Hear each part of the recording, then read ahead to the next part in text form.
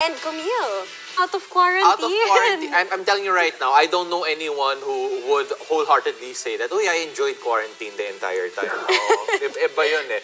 And, I enjoyed quarantine. You enjoyed quarantine? Bakit? Recovery. Okay, sige. Alright, so first of all, kamusta kayo, Deanna? Obviously, a lot. For me, I felt blessed and I felt really grateful. So, sobrang malaking bagay, malaking opportunity to be able to represent the country. And it's such an honor. Alongside amazing people. So, sobrang gandang experience talaga. And you know what, Dina, you mentioned to me before that it was pretty easy to set up chemistry because Philip's Mommy Mai, was maturity a big factor for this? I don't think maturity was a big factor, but it was one of the factors. Pero I think the bigger factor there was really getting to know each other. Yeah. So I think that's what it takes lang to be able to know, syempre, kung anong gusto ng mga sets ng spikers ko. So, yung maganda doon kasi madali lang kami nakipag-friends, nakipag-close together. So, that one really helped talaga for me. All right, so now before we move on and catch up with we played this with your teammates, and tonight, let's hear what you have to say here on Spill the Team, mate.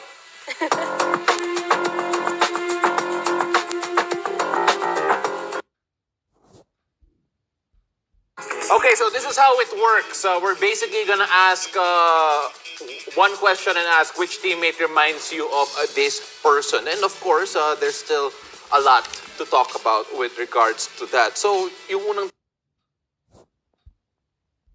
tanong ko, sino ang pinaka mabigat yung kamay in terms of either blocking, in terms of spiking? I don't know. Faith, who do you have? Yeah. Kasi parang di na ako magtataka kung when, like, she's the first person na went into my mind when you asked that question. And she's not only a smart hitter kasi she's also a really strong hitter. And alam ni Kali yan. Nakalaban namin sila when we played Rubisco versus Tokomucho. So Cal was the blocker of Ate Kali, and I think Cal could share a little bit about how Ate Kali hits the back. So yun. Oh, Cal, share. Share nga. So let's... Wala. Essence, wow. Okay. Let's have Kamille to answer that. Oh, let's go. For me, it's Ate Rhea. Okay. Yeah, of course. Bakit? Kailan siya yung pinaka-veteran ka. Sobrang knowing Ate Rhea na sobrang humble niya, sobrang galing. And yun, pag nakikita ko siya For you, kamusta yung dati, tumitingala ka lang sa kanya, you were looking up to her, idol mo siya, anong pakiramdam na you got to play alongside her in ABC? Sobrang grabe yung feeling. Kasi parang dati pinapanood ko lang siya. So ngayon nakalaro ko siya. At the same time, tinuturuan niya ako. Of course. Alright, so ito naman, this one is for Deanna. So, sino ang pinakamagaling maghabol ng bola? How she plays, because she really, kita mo sa mata at sa mga galaw niya na gusto niya manalo. Yeah. So, kahit saan yung pupunta yung bola, hahabulin niya talaga. Kasi syempre, besides being the role of a libero, she's really eager. And that's one thing na I admire about her. Of course. And she's been there, she's done it for most of her career, and to see it close up, I can only imagine how you felt about that. But Faith, when you look at this team that you have, again, we always talk about yung mixture, diba? Yung mga bata and then the veterans out there. When thing did come together na everyone was in sync almost? I think it was really the best balance. Kasi we have the young ones, we have the experienced ones, and together, nag-gel, and parang we carry each other eh. So we could say the kids, we carry sometimes the intensity, like the eagerness, the determination in playing. Yeah, so it's really a good balance between the team. Okay, all right, that's perfect. Actually, alam mo, I really want to spill one more piece of tea there. It's that Faith has not finished Squid Games yet despite being in quarantine. Sabi daw niya, nag-aral lang siya during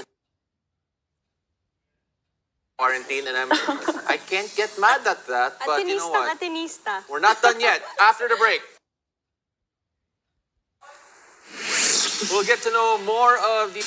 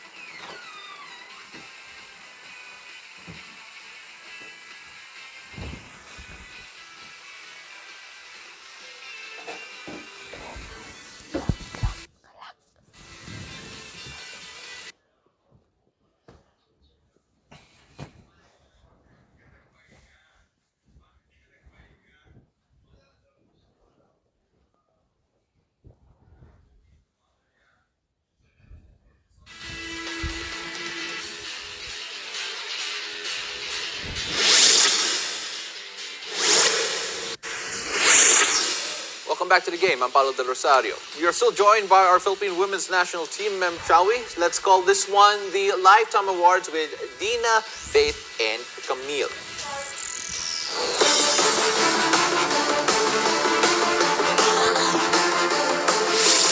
So my partner Ai here will be explaining to us the awards that will be given. So in other words, awards night, so we're all dressed up. That's the reason why we're dressed up anyway. And then we're gonna ask one of them to give the award to another person by answering Deanna, Kamille. Ready na ba kayo, guys? Ready na ba kayo? All right, that's how you do it. Okay, get us started para hindi sayang naman yung energy that we just pushed out. Yes. Okay, so talagang i-match natin yung energy. Our first award is the Lifetime Performer Award, which will be awarded by Deanna Wong. Okay. The live camera na focus na laging nakasmile, kumakaway sa fans. Deanna, the Lifetime Performer Award goes to... Do we make a drum roll? I don't know, baka matagal to eh. Baka mabi yung drum roll mo eh. Wait lang. Sorry, I don't... The one who... Okay, Ai, explain mo ulit. The Lifetime Performer Award, yung perform inside and outside the court, sumasayaw, kumakanta, sobrang taas ng energy. Who do you think, Deanna, should have this award? Both teams or my teammate or ano lang? Lahat na. Teammate ko lang. Both teams. Both teams na natin.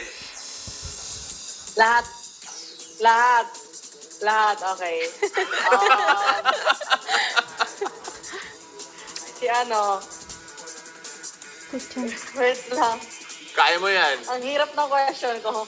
Dami kasi nila eh. I think si...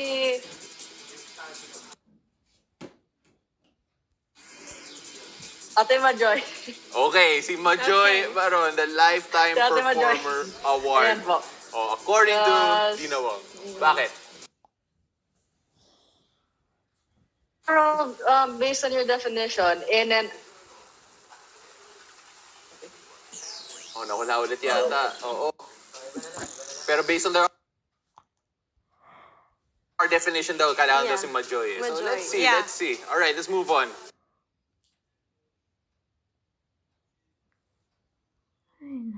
Okay, Faith, for you to answer this Lifetime Adventure Award.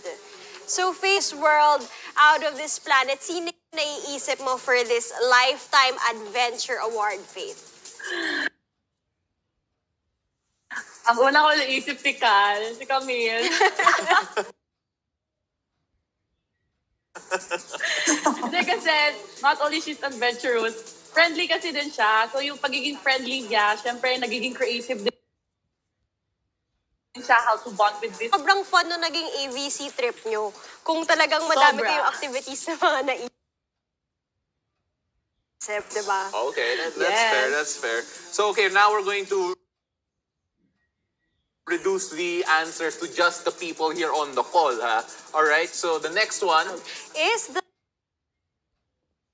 Lifetime Guru Award. Kamille, kanino mo to ibibigay? It's given, Kamille.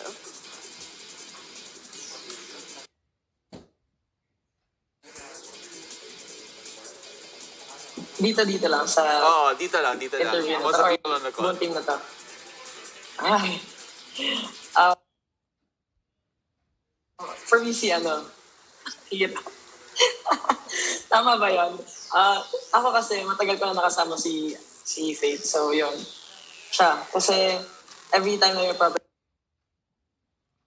ako before, siya talaga nilalapitan ko sa mga ganyan.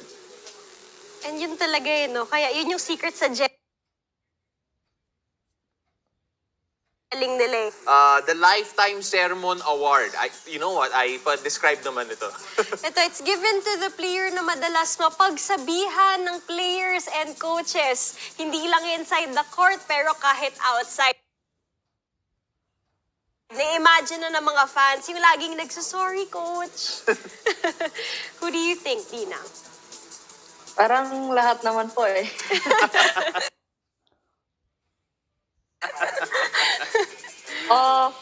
I cannot, hindi ko kasi masabi sa kabilang team kasi hindi. Ang hirap. Si Ate Mai. Ayan, Ate Mai Limpat. Si Okay. Mami Mai. Alright. That makes sense. Okay, so we actually have time for one more, and this is my personal favorite question, so I'm gonna take this Okay. one. This one's for Faith, okay? The Lifetime Buffet Award. In other words, yung pinakamalakas kumain sa grupo ninyo.